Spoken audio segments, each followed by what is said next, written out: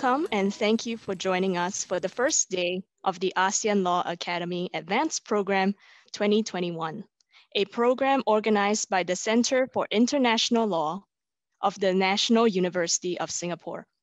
I'm Yvette, your MC for the Academy. Before the Academy begins, we would like to remind Academy participants to keep their videos on while attending the lecture and to mute themselves whenever they are not speaking. Today's session comprises a public live-streamed opening lecture by Professor Tommy Koh, followed by a closed-door session for Academy participants.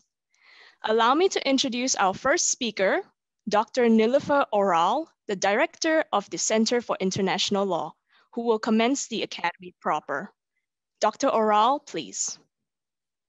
Thank you so much, and greetings to all of you. Professor Tommy Koh, directors of the ASEAN Law Academy, Professor Joseph Weiler and Dr. Tan Sien Lee, dear participants of the 2021 ASEAN Law Academy Advanced Program. A warm welcome to all of you and welcome to the ASEAN Law Academy Advanced Program.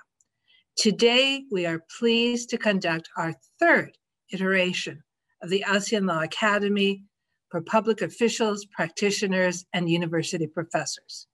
We are delighted that our first two academies received enthusiastic participation and resoundingly good feedback. Although, unfortunately, it is not possible this session be conducted in person in Singapore, we are glad that in spite of the pandemic and challenges facing all countries in the world, we are still able to offer the Academy online for the first time. We are pleased that we have received a good response with more than 100 participants from the Southeast Asia region and beyond. Again, both the public and private sectors are well represented. This is a particularly challenging time globally, despite instances of states favoring unilateral action and the escalation of tensions in trade relations.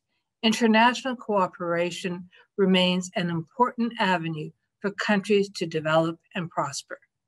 Regional cohesion, such as in ASEAN, remains even more important than ever. As individual states, the ASEAN markets have in recent years been comparatively attractive in terms of trade and investment. While that is good and welcome, ASEAN as a collective and cohesive bloc will be an even more attractive growth area that would bring about greater development to the region and its member states. Since the adoption of the ASEAN Charter in 2007, ASEAN members have taken substantive steps towards integration and community building for regional peace and prosperity. This urgency has become even more important with the onset of COVID-19 pandemic and ASEAN's unique position to work with its external partners in strengthening global supply chains. Likewise, the Center for International Law at the National University of Singapore is a firm proponent of ASEAN integration and regional development. Established in response to the growing need for international law thought leadership and capacity building in the Asia-Pacific, CIL, whether in the law of the sea, climate change and the environment, ASEAN investment law, or its dedicated ASEAN Law and Policy Research Pillar, has produced work that examines regional phenomena in both the intellectual parameters of scholarship as well as in practical, legal, and policy aspects. The CIL ASEAN Integration Through Law project has in the past 10 years involved more than 80 scholars from ASEAN around the world. The team has engaged a wide range of officials and scholars on various policy recommendations at plenaries on ASEAN integration, and the project co-directors have presented the project findings to the ASEAN senior officials meetings and the ASEAN ministerial meeting. In academia, the team has produced cutting-edge scholarship in the CIL ASEAN Integration Through Law book series published by Cambridge University Press and establishing the field of ASEAN integration studies in its own right. The ASEAN Law Academy is an extension of the ASEAN Integration Through Law project. Taught by experienced professors and practitioners, the program comprises engaging interactive sessions and employs practice-based learning for greater relevance to the workplace. We hope you will enjoy learning more about regional integration with us and find your academy experience useful as we deepen ASEAN community building to benefit the peoples of our region. And I wish you all an excellent program this session. Thank you. Thank you, Dr. Oral. Next, please allow me to introduce the co-director of the ASEAN Law Academy, Professor Joseph Weiler. Dr. Oral, Ambassador Cole, ladies and gentlemen, it's a pleasure and an honor to be here. Now, everybody, I was about to say sitting here, but everybody participating with us on Zoom has an interest in ASEAN. And you will all know that in some ways it's a moving target. It expands, new agreements are signed, new challenges emerge. It becomes ever more difficult to master the subject matter. Now, there are two groups of people that attend our annual academy. One are what we call the doers, policymakers, officials of the member states of ASEAN, on whose expertise and competence and knowledge, in some deep way, the success of ASEAN depends. And the second group are university teachers who both are engaged in research to deepen our knowledge and understanding of ASEAN, the challenges it faces, the solutions it can give, but also have, and I use this word advisedly, the sacred trust of teaching a new generation of students, future leaders, future doers, future teachers, future citizens of our member states. Now, what are we trying to achieve here? What do we hope you will get out of these sessions? So at one level, it's kind of obvious. For some of you, it will be refreshing. For others, it will be an occasion to specialize, to learn a subject matter that perhaps you were less familiar with before. For some, it might even be a first systematic encounter with ASEAN as a system. The various sessions are designed to both give an overview of ASEAN, but also allow you to choose specific areas which issue you in particular, either because that's what you are engaged in, both as academics or as policymakers, as state officials, but also to specialize, to check your knowledge, to engage. But there's another function of the academy, and it's part of its real identity. It's putting people together who actually have experience of ASEAN. And one of the most important things we do here is not just put a teacher in front of you, a professor, academic, and experienced policymaker, but to put all of us together that one can learn from each other's experience. You will see in the various sessions of the academy, there will always be a moment where the instructor will say, so how do you perceive that? What has been your experience in facing this type of problem? And you will find at the end of the session that you have learned from each other as much as you have learned from the instructors, the specialists which we have selected. So I hope this session is as successful as the previous ones. I hope it will be, despite the challenges of Zoom, enjoyable and fruitful and productive session for you and for us, who will of course be learning from you. So I wish everybody a very, very enjoyable, productive learning experience with us. Thank you.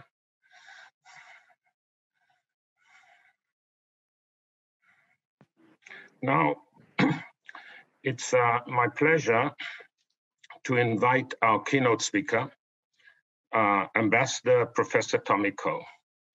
Now, in English, there's an expression, been there, done that. And often I think that that expression has been formulated with Tomiko in mind. He has been there and done that in every area of foreign policy, of diplomacy.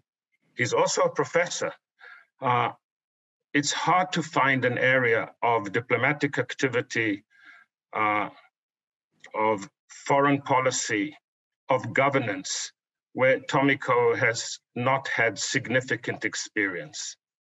And when it comes to ASEAN, he's one of the makers of ASEAN. He's had his hand in the design, to just give one example, of the charter. When you have a problem, how do I understand this provision or that provision? Here's a little bit of good advice. Write a little note to Tomiko and say, how do you understand that? And he will not only give you a professional view of an experienced lawyer how to interpret it, he will say, I remember on that day, the representative of this country said this, and this is why we chose that. It's a unique experience to learn, to listen to Ambassador Tomiko. It's my pleasure to invite you, Tommy, to give our keynote opening lecture. Thank you, Joe. Thank you. I would like to thank Dr. Oral, Prof. Weiler, Prof. Tan Sien Lee for inviting me to deliver the first lecture in the 2021 ASEAN Law Academy.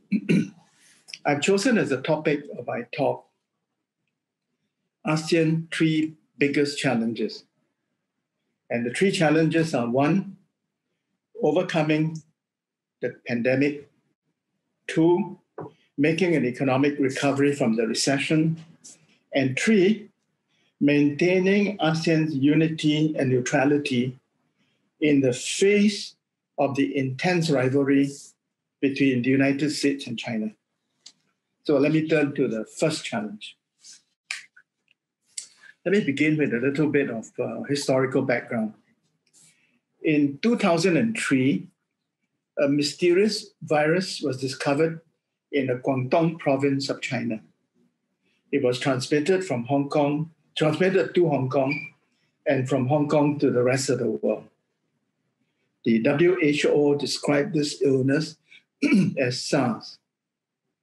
ASEAN fell victim to the pandemic. Fortunately for the world, the SARS pandemic was short-lived. But ASEAN learned a lesson from SARS. ASEAN knew that it had to be prepared for the next pandemic. So towards this end, ASEAN has established 5 cooperative mechanisms. They are briefly: 1, a network of public health emergencies led by Malaysia; 2, a biodiaspora regional virtual center led by Philippines; 3, a regional public health laboratory network led by Thailand; 4, an ASEAN risk assessment and communication center; and finally, a rice stockpile.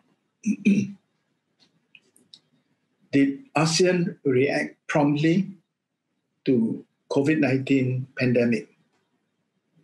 I think the answer is yes. The foreign ministers of ASEAN held a special meeting of the ASEAN Coordinating Council on the 20th of February in Vientiane. It was a fiscal meeting. This was followed by meetings of ASEAN ministers in defense, economy, agriculture, forestry, health, tourism, and labor. The leaders of ASEAN held a virtual summit meeting on the 14th of April, 2020. And this was followed immediately afterwards by a summit with China, Japan, and South Korea. The ASEAN ministers also met virtually with their counterparts from such countries as the United States, the European Union, and Japan. ASEAN also worked closely with the World Health Organization. ASEAN invited the Director General of WHO, Dr. Tedros Adhanom Ghebreyesus, to participate in the ASEAN +3 summit on the 14th of April last year.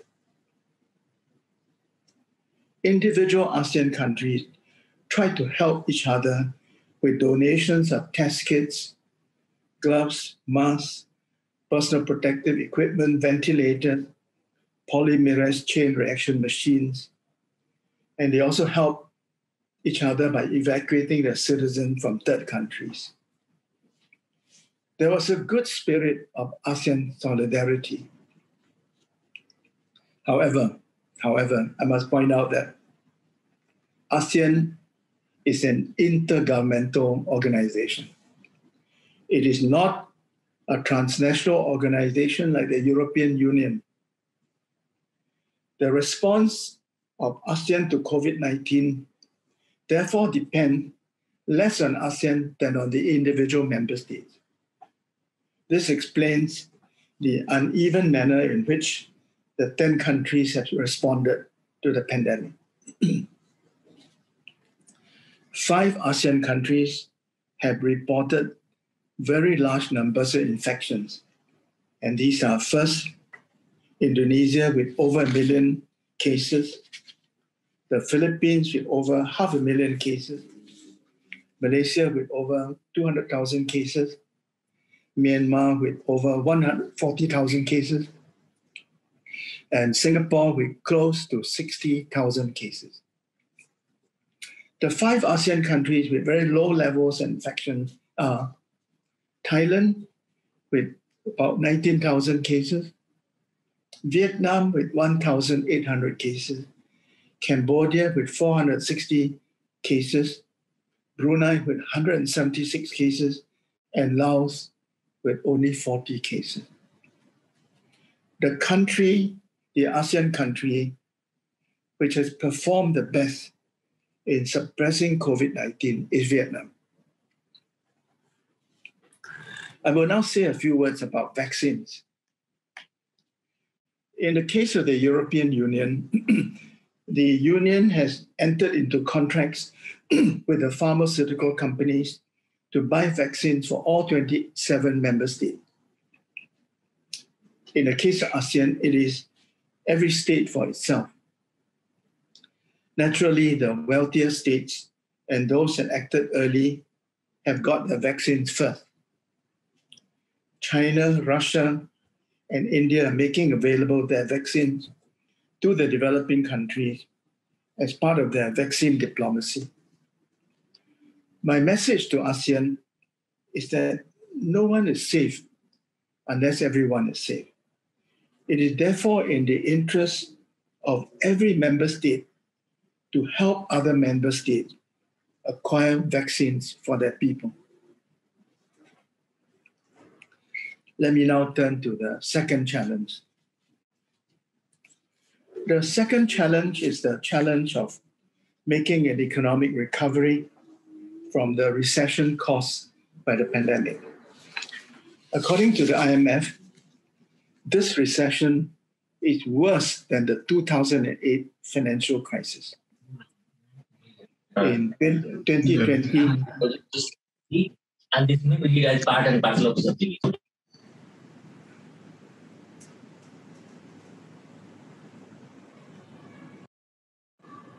Hello, can I continue? Yes, please go on, Prof. According to IMF, this recession is worse than the 2008 financial crisis. The world economy shrank by 4.4% last year. The big surprise is that in the case of China, China managed to register a positive growth rate of 2.4% last year. As a result, emerging and developing Asia shrank by only 1.7%. However, in the case of Singapore, my own country, the economy shrank by 5.8%. There was some good news, some good economic news in 2020.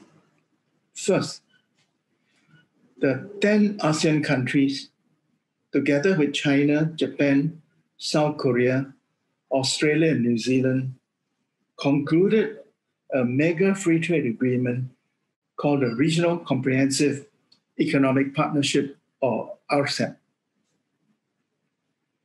Concluding such an agreement strengthens free trade and weakens protectionism. The agreement also has the merit of consolidating and harmonizing ASEAN's free trade agreement with these various dialogue partners. Additionally, it is the first free trade agreement involving China, Japan, and South Korea. Those three countries have been trying to negotiate a trilateral free trade agreement for many years without success. The second good news is that the inflow of foreign direct investment into Vietnam, Singapore, and Malaysia was actually bigger in 2020 than 2019. I take this as a sign of confidence by the investors in those three economies and in ASEAN more generally. The third good news is that the ASEAN economy is projected to grow this year by 5.2%. Vietnam is projected to grow by over 10%, and both Indonesia and Malaysia are expected to make a strong recovery. The fourth good news is that in the medium to long term, ASEAN will regain its high growth trajectory. It is expected to outperform the other regions of the world, with the exception of China and India. Do I have any concerns? My answer is yes, I have some concerns. So let me share my concerns with you. First, the recovery will not be even. Some countries will bounce back sooner than other countries. Within countries, some sectors will recover more quickly than other sectors. Even in 2020, in spite of the recession, some sectors of our economies actually grew. And these include computers and telecommunications, supermarkets, e-commerce. My second concern is this. The recession destroyed many businesses, jobs, and economic opportunities. This has resulted in rising unemployment, increase in poverty, and human misery. All this is happening in the midst of the fourth industrial revolution. What this means is that some of the jobs are not coming back. And working from home can mean working from anywhere. So your job is not safe. The world is also going digital. And unless the businesses and the people can change and adapt, they will not have a bright future. My third concern, a big question is whether in building back, ASEAN can build back in a fairer, more resilient, and more sustainable manner. Can our economic policies incorporate our environmental policies? Can we, the government, business, and people, agree to combat climate change, stop the mass extinction of the species, and the degradation of our oceans? Can ASEAN stop the deforestation of our remaining rainforests? I go on to the third and final challenge. The third challenge is posed by the intense competition for influence by China and the United States in our region. According to the American scholar David Schomburg, writing in a new book, Where the Great Powers Meet, the competition between these two great powers is most intense in Southeast Asia. What this means is that ASEAN unity is under threat. In fact, some commentators have argued that ASEAN is already divided. My response is that individual ASEAN countries can choose to be closer to one great power or the other. However, ASEAN as a group must remain united and neutral. Let me explain why. A divided ASEAN is of no value to the world. And if ASEAN becomes pro-China, the United States will destroy it. If ASEAN were to become pro-US, China will destroy it. And I will remind my ASEAN colleagues that it is remarkable that every year, the leaders of the most powerful countries in the world, including the United States, China, Russia, Japan, and India, come and meet us at our annual ASEAN Summit and related summits. This doesn't happen anywhere else in the world. Not in South Asia, not in West Asia, not in Africa, and not in Latin America. The leaders of the world will stop coming to the annual ASEAN Summit and related summit if ASEAN loses its unity and neutrality. I would like to say something in the light of recent development in Myanmar. ASEAN unity cannot be taken for granted. The 10 diverse and heterogeneous countries, each with its own governance system, will exert continuous centrifugal forces on ASEAN. However, all 10 countries have signed on to the ASEAN Charter and have committed to uphold principles of democracy, the rule of law, good governance, constitutional governance, the protection of human rights, and fundamental freedom. With an adroit Chair Brunei as our chairman this year, I'm confident that ASEAN unity will weather any upset that may come. I will conclude by making 3 points. First, ASEAN has a bright economic future. We must, however, not become complacent. ASEAN's aspiration to build a single economy out of 10 through the ASEAN Economic Community Project is incomplete. The private sector would like to see the remaining obstacles to integration, especially in the form of the non-tariff barriers, be removed. It is also an imperative for individual ASEAN economies to undertake the necessary legal and regulatory reform in order to gain competitiveness. The recent reforms in Indonesia, Vietnam, and Philippines are therefore to be lauded. Second, the COVID-19 pandemic had taught us that ASEAN must raise its game. I would like to see greater cooperation and more solidarity in the acquisition and distribution of vaccines. I was heartened to learn that the ASEAN foreign ministers discussed this issue in their recent retreat in January, and they agreed to utilize the COVID-19 ASEAN Response Fund for the procurement of vaccines, medical supplies, and equipment for the people of ASEAN. The truth is,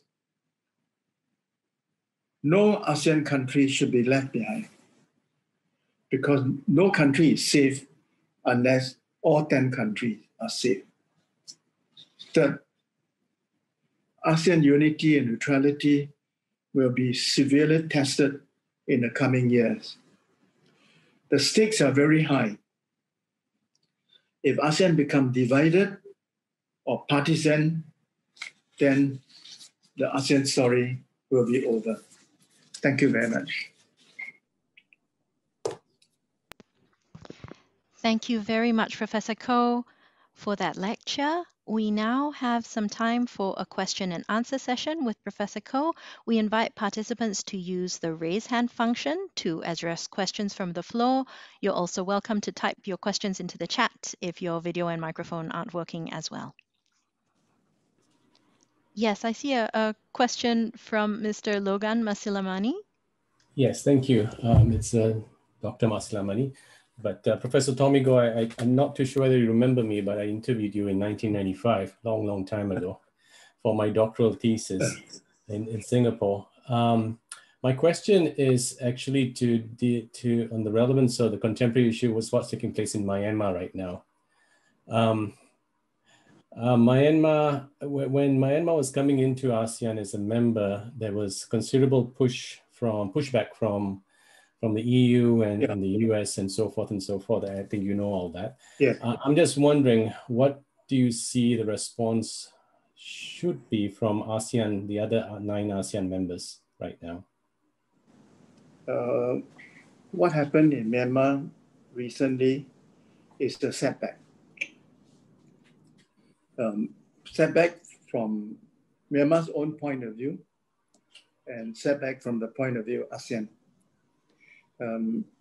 As the statement put out by the ASEAN Chair Brunei indicate, the 10 of us are committed to certain principles and purposes in the ASEAN Charter. And these have not been abided by in Myanmar. It is also inconsistent with Myanmar's own ambition. It was the former military government that initiated the Myanmar roadmap to democracy. And you'll remember that there was a lot of skepticism in Europe and in America about whether the roadmap for democracy is for real or whether it's just propaganda. But it was for real. I mean, the military government actually drafted a new constitution, allowed the NLD to participate in a by-election in 2011, allow NLD to participate fully in the election, and the military was willing to cede power to NLD. So we were hoping that Myanmar will continue along this path of constitutional development towards democracy. So what happened over the weekend in Myanmar is a setback. But as you know, the rule in the ASEAN family is that we can't interfere in the internal affairs of other countries. No? And both the ASEAN Chair and the Singapore government statement has called upon our friends in Myanmar to respect the principles and purposes of the ASEAN Charter, to seek reconciliation and to return to normalcy. It is significant that in Brunei's statement, it talked about a return to normalcy in accordance to the will and the interests of the people of Myanmar. I think this is a hint to the recent election that was held in Myanmar. But we can't interfere. We just hope that things will turn out right and that we are not going backwards to 2011 or to 2007. Thank you. Prof. Koh, we have a question from Krishnan Gopal Insan. Yeah. Thank you, Professor, for wonderful guest lecture. And you talked about vaccine diplomacy. Yeah. So my question is, what is your opinion? What kind of role ASEAN can play? Particularly, you spoke about India and China, that they will be playing the vaccine diplomacy role. Yeah. So how Asian countries can develop advanced level of diplomacy with all these countries to boost the economic cooperation with developed economies, which will help the ASEAN as a unit to overcome the economic recession which we have seen because of the pandemic. Yeah, thank you. In the case of India, India is actually producing in India the AstraZeneca vaccine, the Oxford vaccine. And I believe that you've already supplied some of this vaccine to Myanmar. Yeah, this is very helpful. The Russians have supplied Sputnik 5, I think, to the Philippines. And the Chinese have supplied their vaccine to Indonesia and also to the Philippines. So I'm thankful, to India, to China, and to Russia for helping. Other countries have sourced vaccines, both from the United States, Moderna, and to buy this joint venture vaccine between the United States and Germany, the Pfizer-BioNTech. Yeah. So there's a diversified portfolio of vaccines. My concern is that all the countries in ASEAN will be able to acquire vaccine for their people. I don't want any ASEAN country, because of their lack of financial resources, to be deprived of vaccine. Because my concern is no one is safe in ASEAN until everyone is safe. So it is in the interest of all countries. It's in the interest of wealthier countries to help make available vaccine to the less wealthy countries.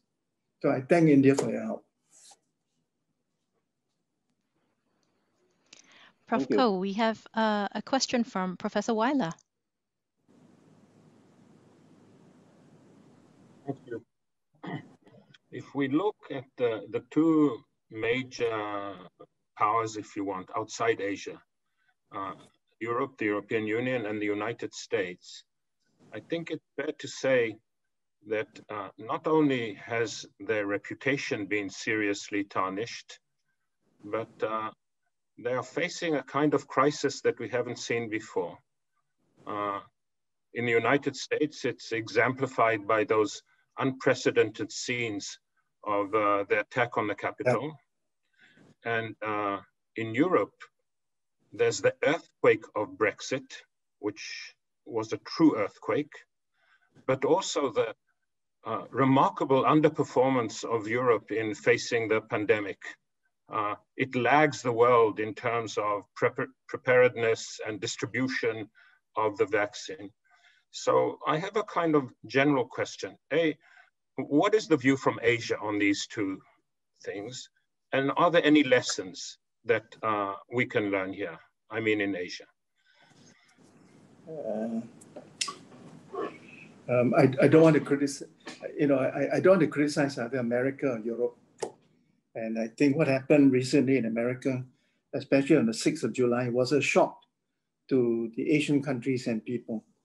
We used to look up to America as a model of a functioning democracy. And we never expected that America would become so polarized, that very large numbers of Americans were not willing to recognize the legitimacy of the presidential election. This was a shock to many Asians. But I think with the election of Joe Biden and Kamala Harris, the process of healing the country has begun. So I'm hoping that it will take time and it will be very difficult, but I hope America will go back to the status quo ante,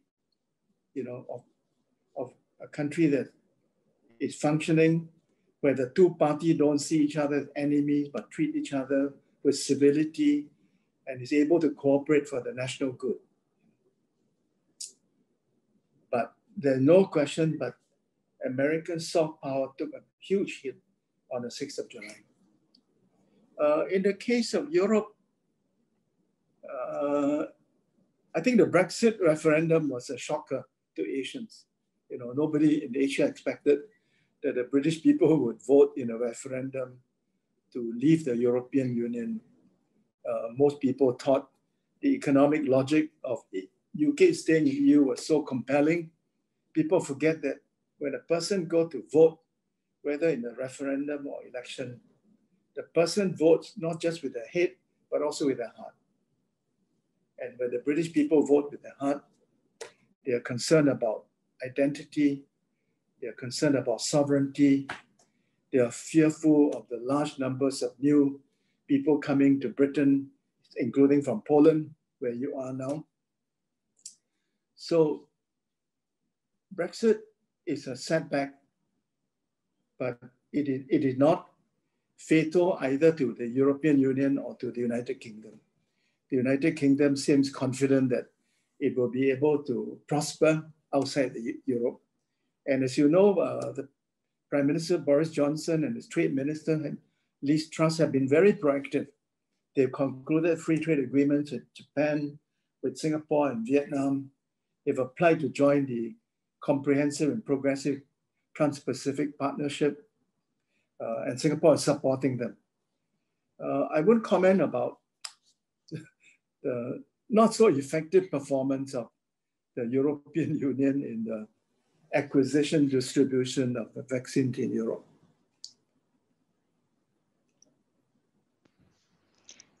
Thank you, Prof. Koh. So there's a great enthusiasm, and we actually have almost 10 questions waiting now, but please bear with us. I will call you in turn. The next question is from Dr. Srikant. Professor, first of all, my congratulations are in order. I never got a chance to congratulate you for the Padma Shri that you received from the country where I reside. Not many people know that Professor Tommy is a Padma Shri recipient.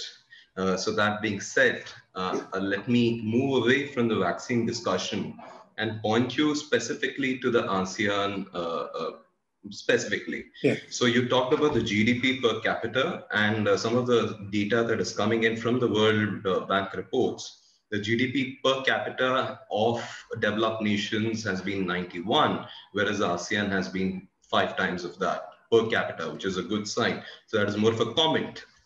So picking your aspect of TPP, which UK acceded to 2 days back. No. UK is applied to join. It has not yet been admitted because it needs the consensus of the 11 countries which are now members of CPTPP, but the UK has officially applied to join. So that being the case, are we looking at an ASEAN as a trivial entity in the overall partnerships that we're seeing all across the world, be it SAARC, be it a TPP, or be it is that a need for us to actually move to a supranational status that we are not?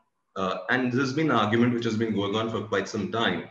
So that is my first question to you. And the second question would be, should we restrict ourselves to just 10 nations? Are we while we're talking about inclusivity amongst the 10 nations, should we go beyond the borders and include the heavyweights?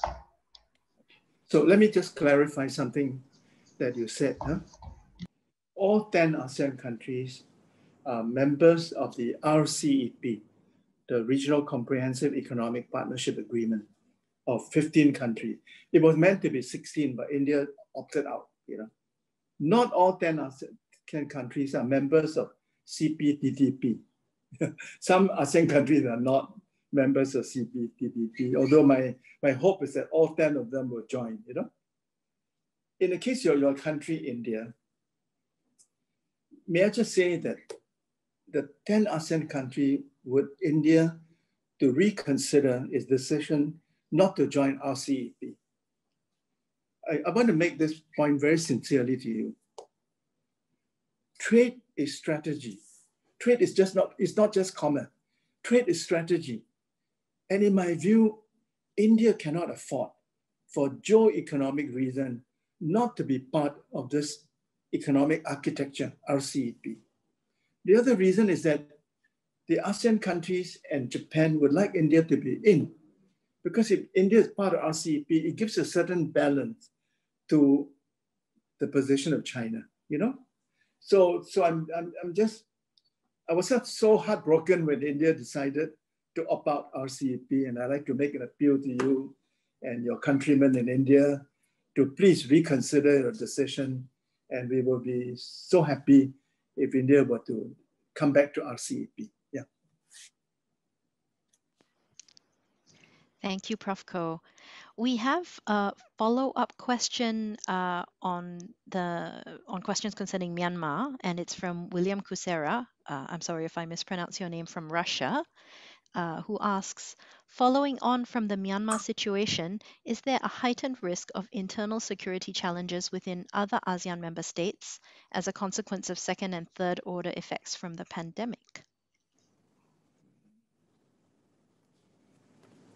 The pandemic, the seriousness of the pandemic, as I said in my lecture, varies from country to country.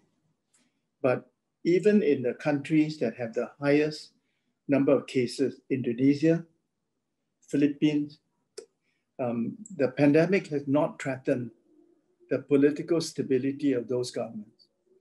If anything, people tend to flee to safety in a crisis, you know? So in the face of a pandemic, people tend to reinforce their support for the government. So I think Pak Jokowi's position, President Duterte's position are not weakened, but probably strengthened as a result of COVID-19. And what happened in Myanmar had nothing to do with COVID-19. No? It has everything to do with the internal balance between the democratic forces and the military, the competing aspirations of these two groups of people.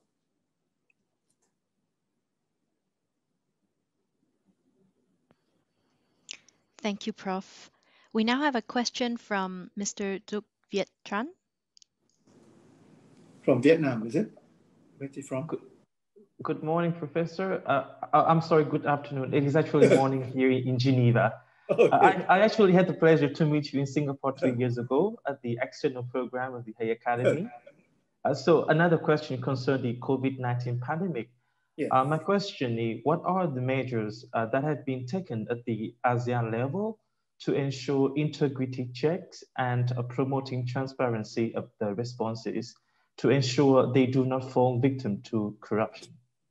Thank you, Professor. Unlike the situation in Europe, there's been little acrimony between and among ASEAN countries. Yeah? So we cooperate as much as we can. We share best practices. We donate medical equipment to each other. We help each other. But unlike the European Union, in ASEAN, it is the individual countries that are most responsible from their response to COVID-19. It's not ASEAN as a group, but the individual countries.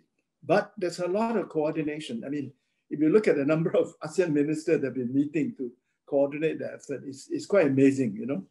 And we're also coordinating our response with those of China, Japan, and South Korea. We work closely with WHO. Even at the time when the United States were demonizing WHO, we did not. The 10 ASEAN countries worked very closely with WHO. And one example of our confidence in WHO was that we invited the Director General to join us when we had a virtual summit meeting between ASEAN, China, Japan, and South Korea, you know. So the situation in Southeast Asia is not bad. I mean, that we're beginning to see a second surge in some of the countries, yeah? But if you compare it globally, the situation in Southeast Asia is not as bad as it is in many regions, including those in advanced countries like America and Europe. Thank you, Prof. Koh. We have a question from Daniel Yao from Singapore. Okay.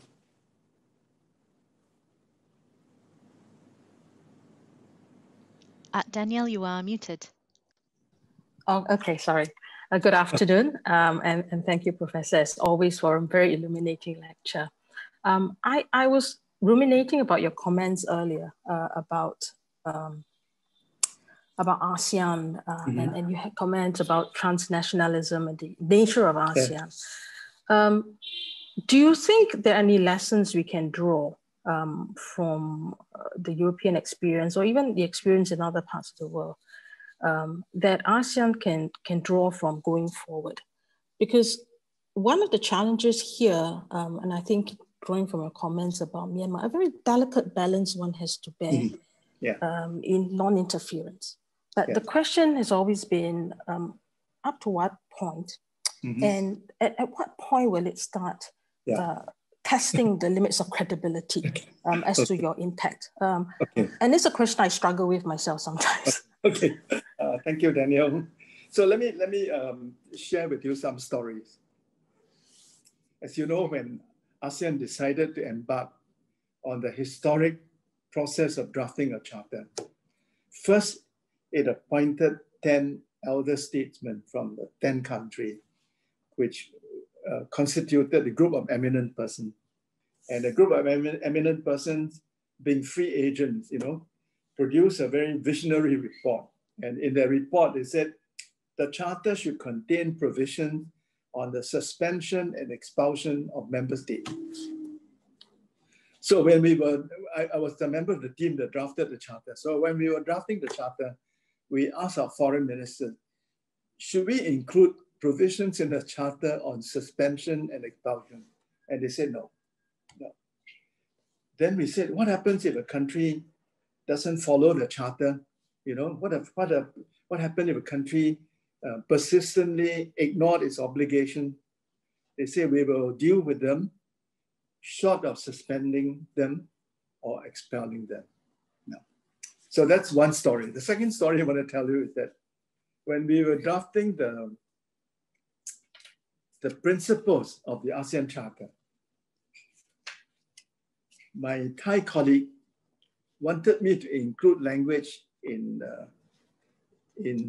let me give you Article 2, Paragraph 2, Subparagraph H, against military coups. As you know, Thailand has suffered from many military coups, So my Thai colleague said, can you put something in the ASEAN Charter against military coup?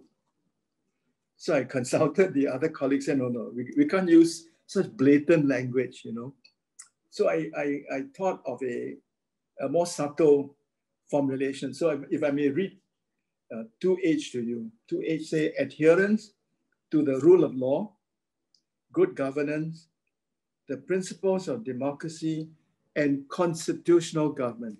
Now, the term constitutional government is a code word, against unconstitutional government.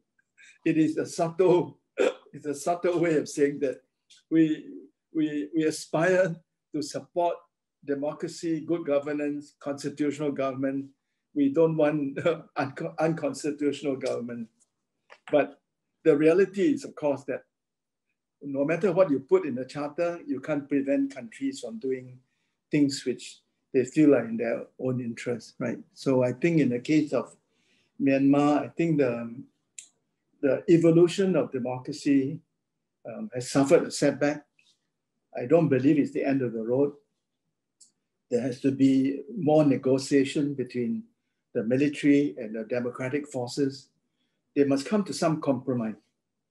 And I think they must come to some magic formula for power sharing. And we need a new roadmap to democracy in Myanmar.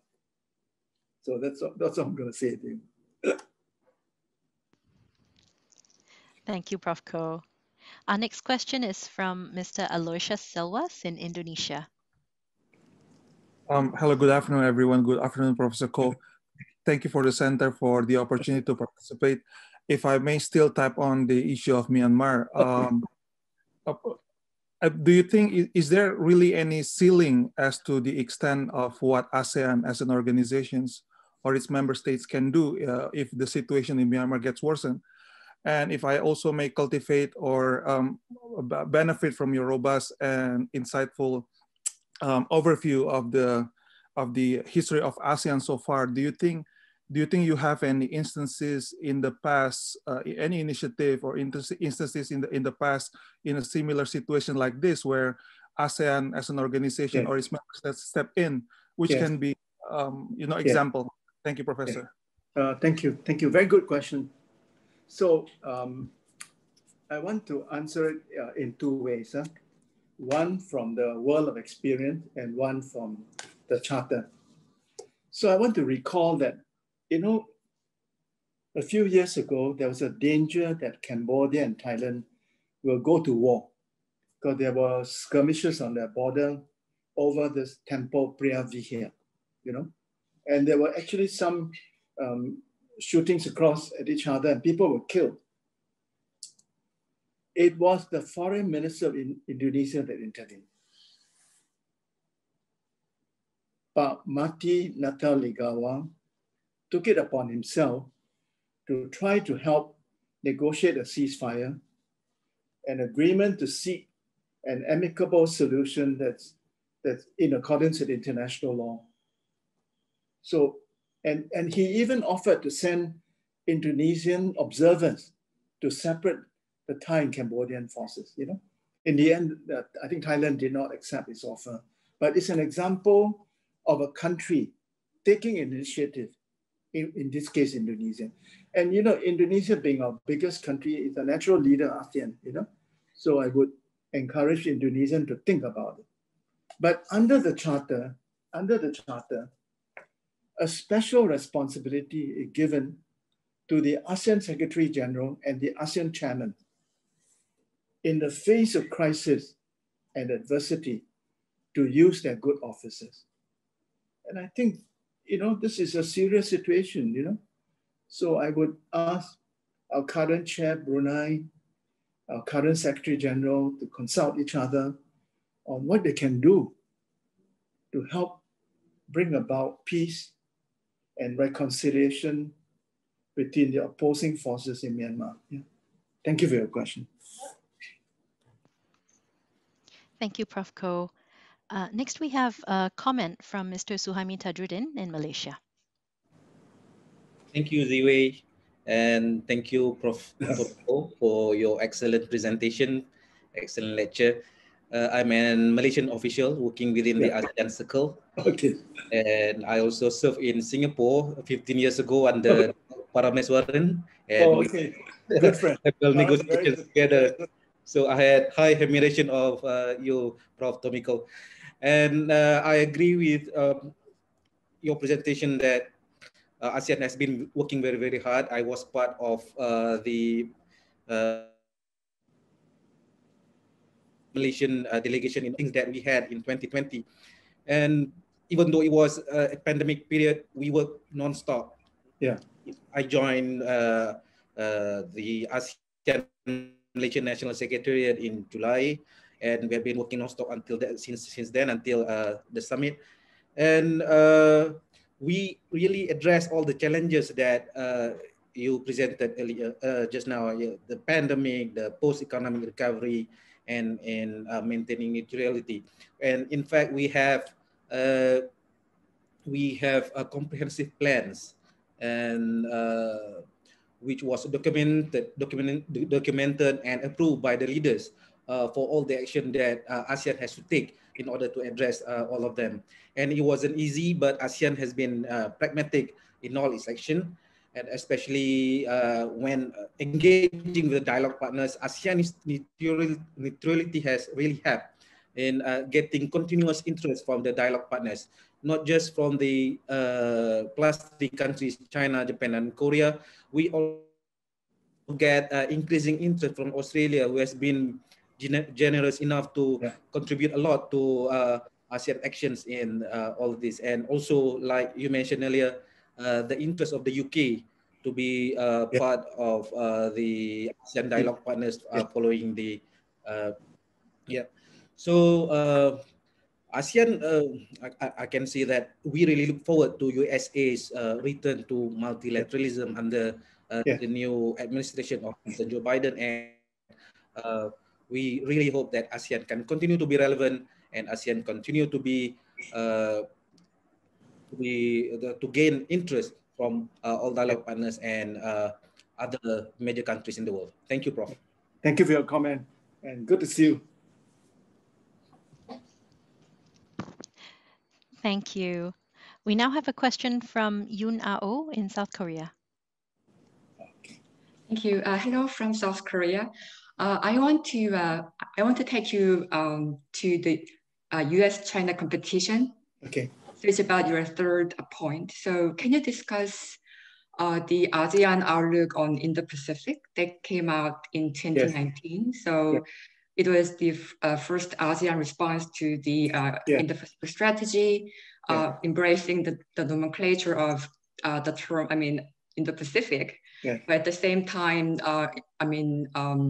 emphasizing the principle of the, all inclusiveness. Yeah. So, Yeah. refusing to accept the, China containment elements. Yeah. So about the background and utility and implications. Can you say something about that? Yeah, sure. Thank you. Thank you for your good question. The idea of Indo-Pacific was first articulated to former Prime Minister Shinzo Abe in a public lecture in New Delhi. And the strategic thinking behind this proposal is that Japan would like to involve India more in the affairs of this region. See, Japan sees India as a country of the same scale, size, and potential as China.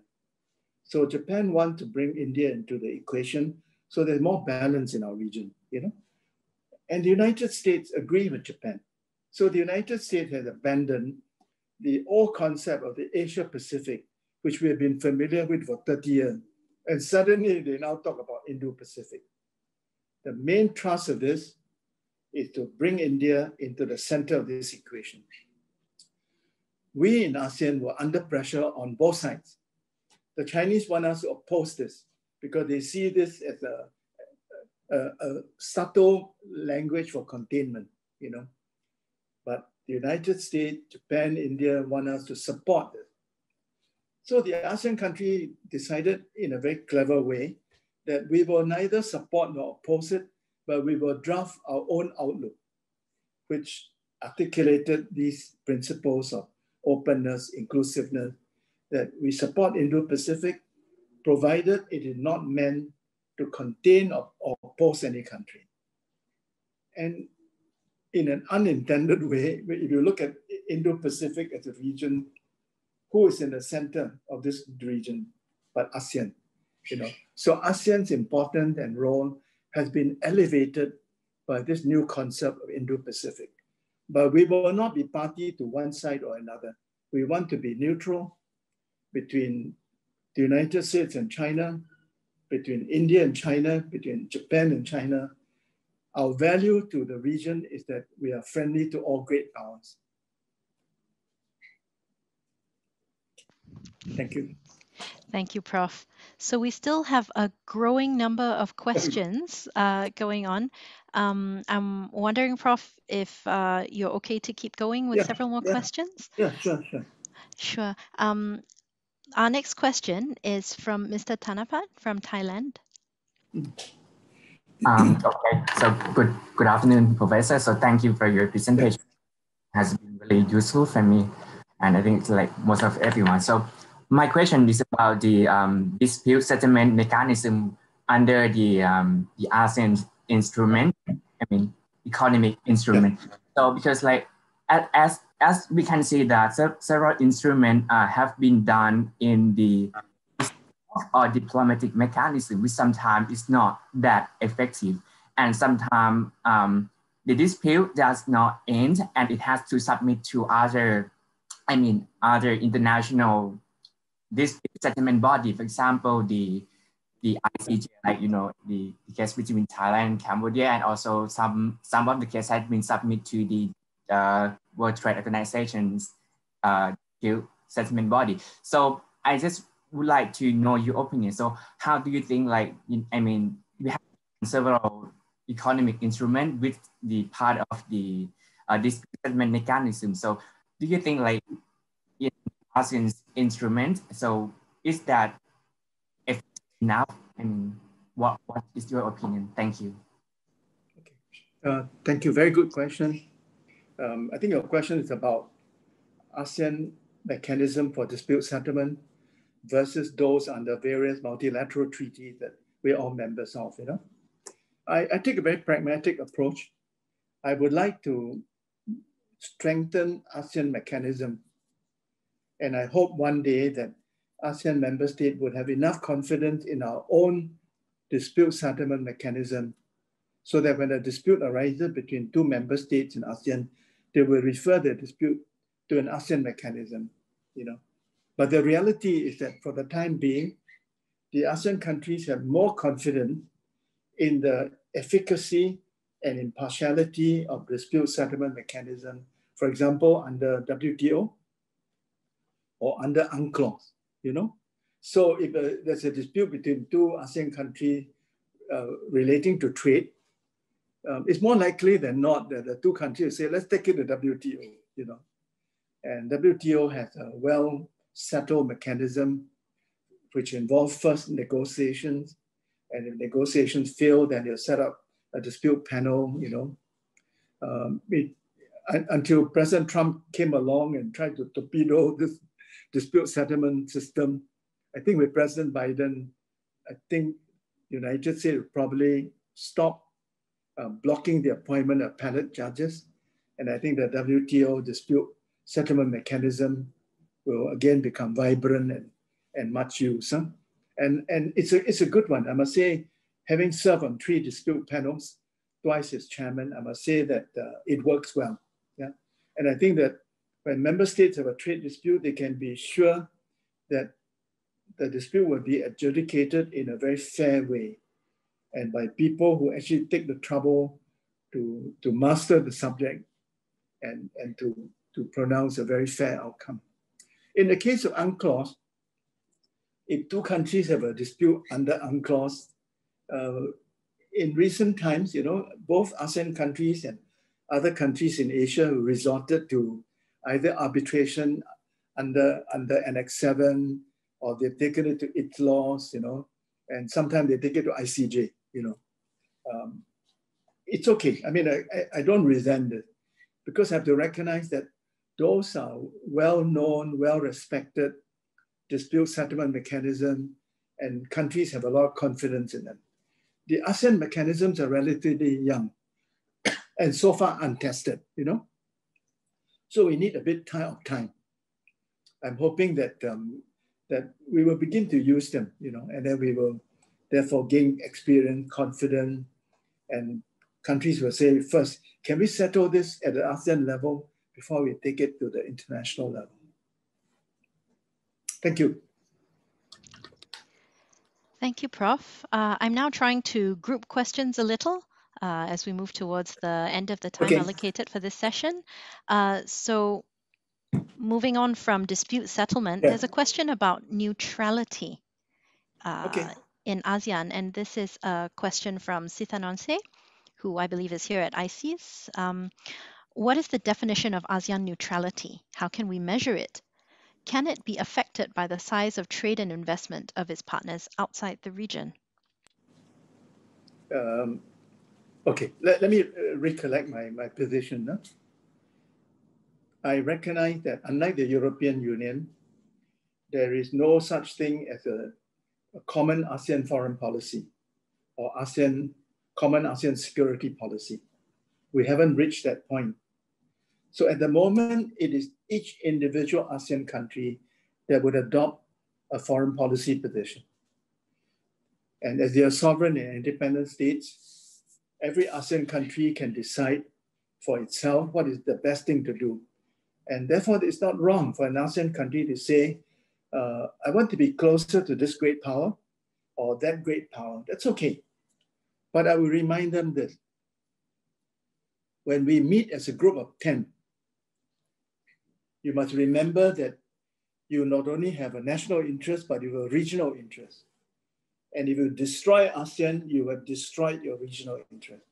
So when we meet as 10, remember, if ASEAN become divided or become partisan, we are no use to anybody. As I say, if ASEAN become pro-China, the United States will destroy it. And if we become pro-US, the Chinese will destroy it. The only way we can survive and be useful to the world is to be neutral, friendly to all the great powers, and to continue to play the role that we do now as a neutral convener and neutral chair of the regional processes, you know? This is contingent on our being united and neutral.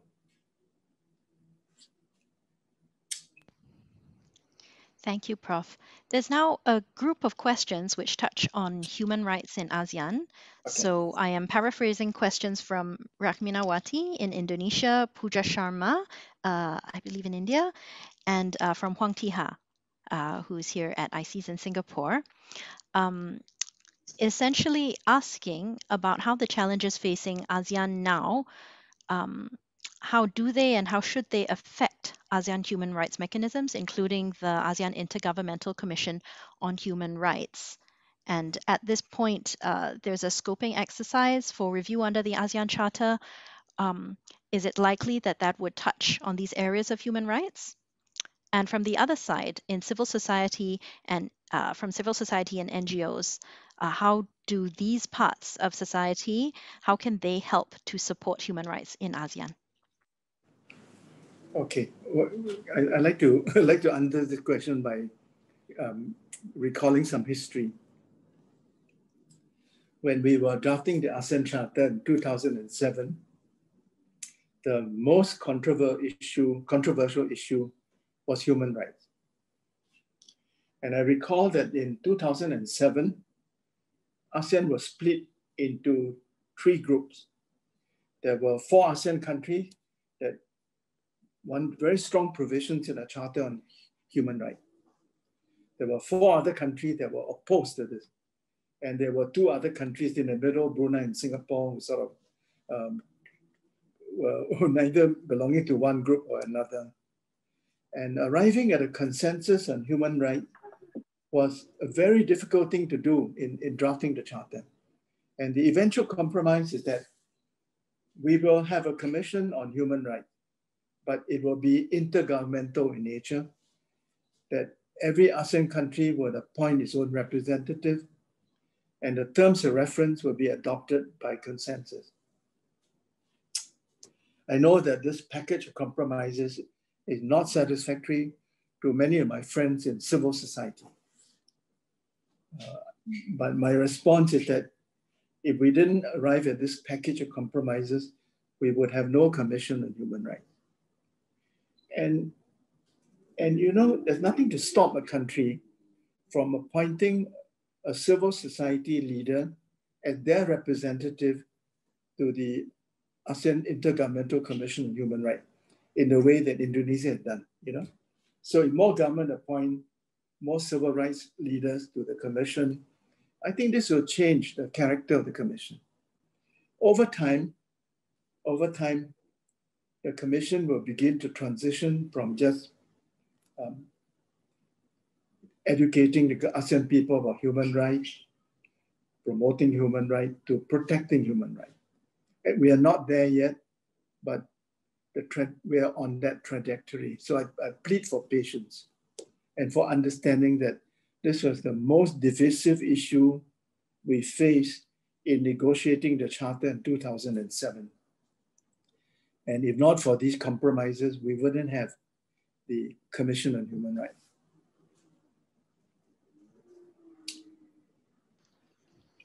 Thank you, Prof. I'd now like to invite a question from Alexandra Smith. Thank you so much. Thank you, Professor Ko. I am calling you today from the United Kingdom, and I am the UK's Trade and Economic Counsellor to ASEAN out in Jakarta. So lovely to meet you. I was very interested by your comments on economic need for growth to be equal across the region and your concern that growth may not be even.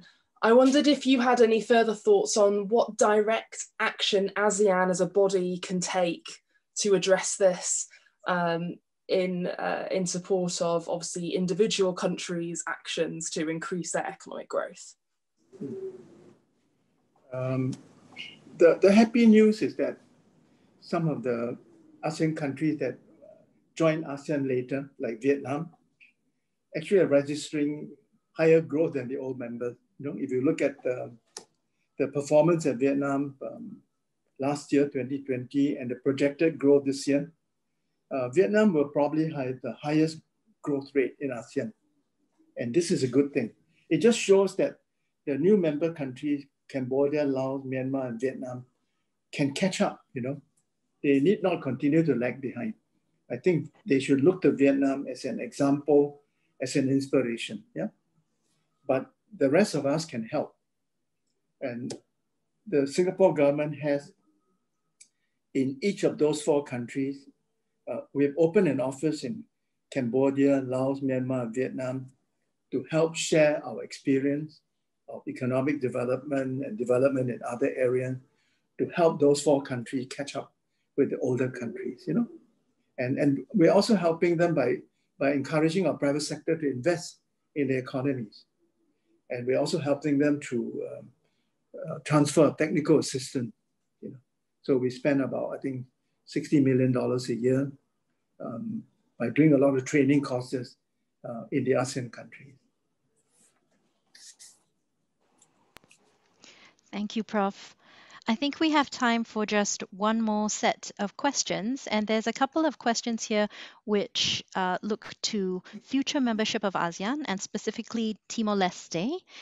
So Hananiela Domingo, I'm sorry if I don't pronounce your name well, asks about the prospect for Timor-Leste's membership, and Aaron Honorable, who's with us at CIL, asks if ASEAN might possibly consider in its pandemic management efforts and vaccines whether it's considering the needs of Timor-Leste, because that would containment in the region would be impacted by Timor-Leste as well.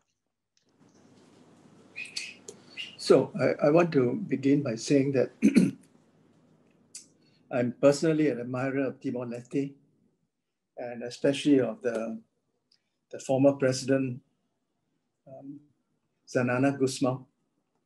I think the people of Timor paid a heavy price for their struggle for independence, and I wish them well.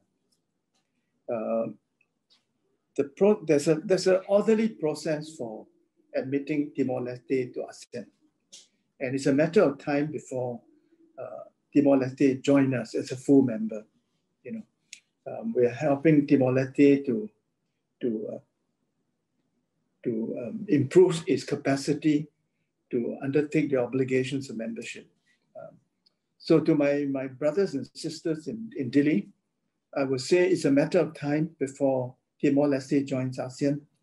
In the meantime, we're trying to help you upgrade your human capacity, technical capacity, so that you are able to perform the obligations of membership.